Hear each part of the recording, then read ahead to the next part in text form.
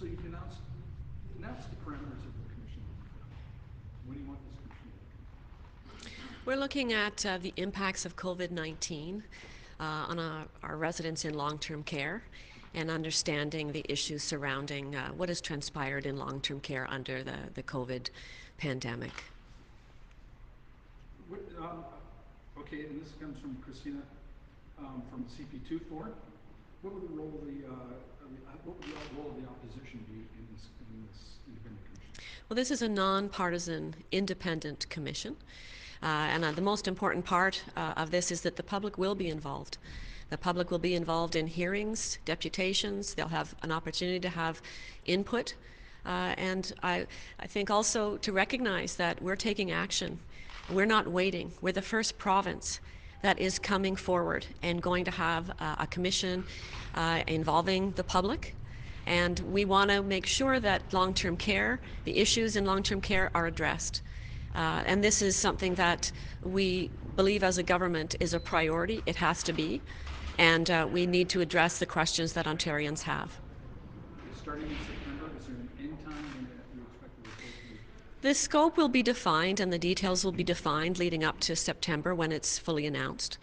And I want to make sure that we are transparent. Ontarians deserve answers to their questions.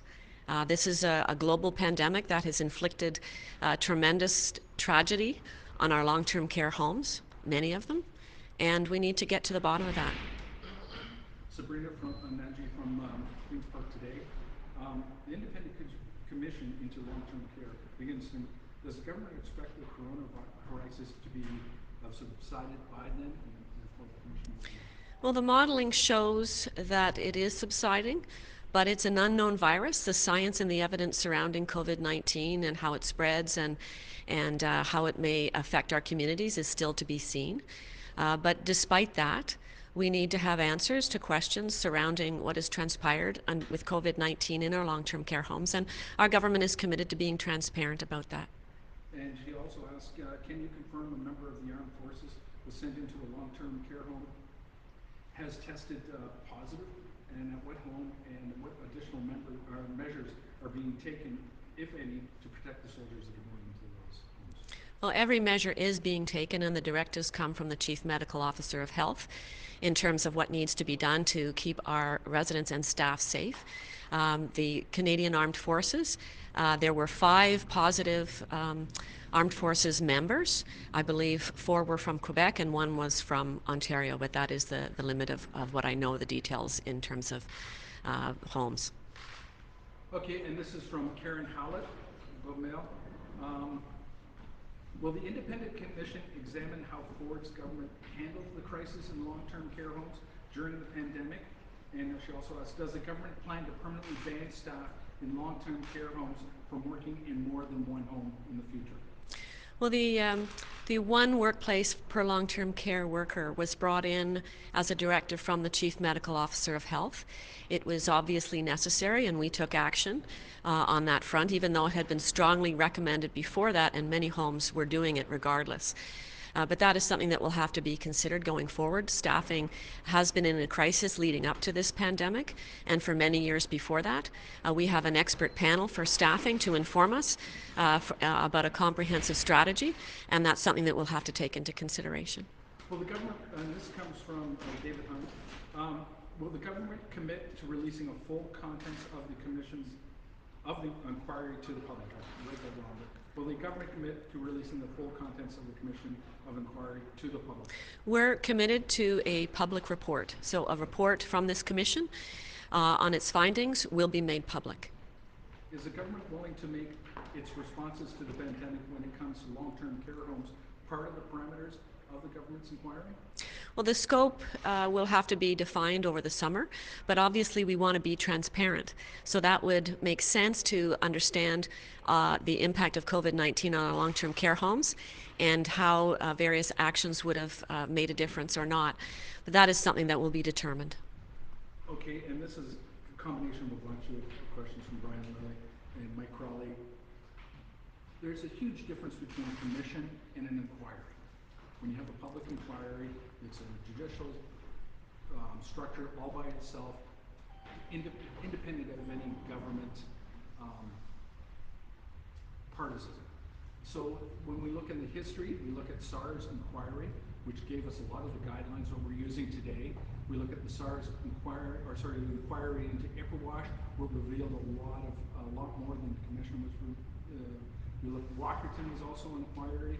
People died in all of those examples. Why not an inquiry into this that takes it out of the partisanship of the government? Well, first of all, it is an independent commission and it is nonpartisan. And under the Public Inquiries Act, there are both public inquiries and commissions. They are both have measures that make them public. And we've committed to being transparent in this process, to find answers to questions that Ontarians have, to providing a public report at the end, and making sure that there's public input, public hearings. And so in some ways, we're arguing about semantics when we really need to be getting into action, and we can't afford to wait longer. Public inquiries can take years. We just finished one with Justice Scalise that was started in 2017, didn't finish till 2019, and our government, our Ministry of Long-Term Care, has been working on those recommendations, but we can't afford to waste years. We need action now to address the shortcomings in long-term care and get people the care that they need. But inquiries are so much more successful. You look into SARS, Walkerton, there's been many of them, Epperwash, these are all significant. But then when you look into commissions, you get Orange, which wouldn't have been available if it wasn't for a minority government. And that was, your governor criticized that of the Liberals handling the commission. Public inquiries and an independent commission will both shed light on what's happened on COVID-19. We need a sense of urgency here, and the speed of a commission will better suit what we need to do to transform long-term care. People are waiting. Our wait lists are growing. People's lives depend on us getting the answers as soon as possible. We cannot afford to wait years. So speed is of the essence here, and it is a public process. The public will be involved, and our government is committed to transparency. So how can you make sure and tell people that the focus of this commission is going to be as wide as possible and connect things that other commissions have not paid, or the scope was so small they didn't get to the source of the problem. And we look at only Orange, which was a big boondoggle, and it was shelved because of the. Well, I think the issues in long-term care have been laid bare. And there's no putting anything under the rug here. There's no spin. We need to be transparent. Our government is committed, the first Ministry of Long-Term Care ever in Canada. And now we have a commitment to be transparent about issues that are clear. This is something that has to be public. And that's exactly what we're doing with this commission. Nonpartisan, independent commission that will include the public. It will have public input. It will have public hearings. And it will have a public report. And it's absolutely critical that we get to work immediately and not waste more years. We are so far behind where we ought to be. And our government has hit the ground running with a new ministry, understanding the imperative in terms of timing, and COVID-19 has made that even more so. Randy Hillier, longtime member of the Parliament here, said it's basically going to be, a commission's going to be smoke and mirrors. What do you have to say to him? There can be no smoke and mirrors. I think we've seen the shortcomings in long-term care from a capacity issue, from a staffing issue, and we were addressing those, and then COVID-19 hit.